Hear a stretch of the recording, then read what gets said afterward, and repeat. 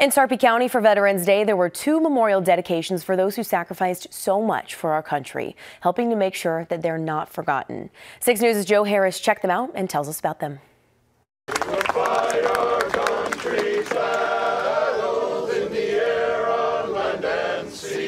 Omaha resident Rex Gruber says he was a Marine serving in Korea when he earned his 2 Purple Hearts. I got shot 3 times.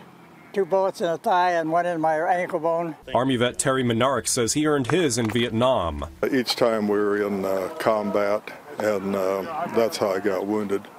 Some of it was shrapnel and so on. Both were at the ceremony American Legion Post 32 put on dedicating the new Purple Heart Memorial at Veterans Park in Papillion Saturday. Show them the respect and give them a place and to come and for, hopefully remembrance in a good way. Those in attendance appreciated it. This is very, very special to Purple Heart recipients. The memorial in back of us is truly beautiful. Meanwhile, Veterans of Foreign Wars Post 2280 rededicated a new Vietnam War monument at Washington Park in Bellevue. VFW members say the last one had been damaged and was deteriorating for several years. This one just got some damage from vehicles and it was beyond repair, so we coordinated with somebody, raised some funds, and bought a new monument to replace the old one with. And he says it's important to have Vietnam memorials so those veterans, like Earl W. Armstrong Jr., can get more recognition. We're getting to the point where we start recognizing our Vietnam veterans and giving them the due